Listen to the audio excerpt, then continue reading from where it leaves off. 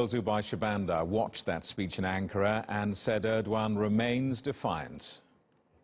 Well, the geopolitical rumble between Presidents Trump and President Erdogan continues for a second straight week as Ankara refuses to give in to demands by Washington to release Pastor Brunson, who remains under detention by the Turkish judiciary, charged with supporting two separate terror groups. President Erdogan, in a fiery speech today in front of the party faithful at the AK Party's National Congress, made it very clear that Turkey would not stand down and would not allow for outside interference and manipulation of Turkey's currency. At the end of his speech, President Erdogan was gifted a portrait by students from the Arabian Gulf, and in that portrait was an Arabic inscription that read, "He who is patient is victorious," and that patience may come in handy for President Erdogan as the diplomatic row with the United States may be protracted for some time to come.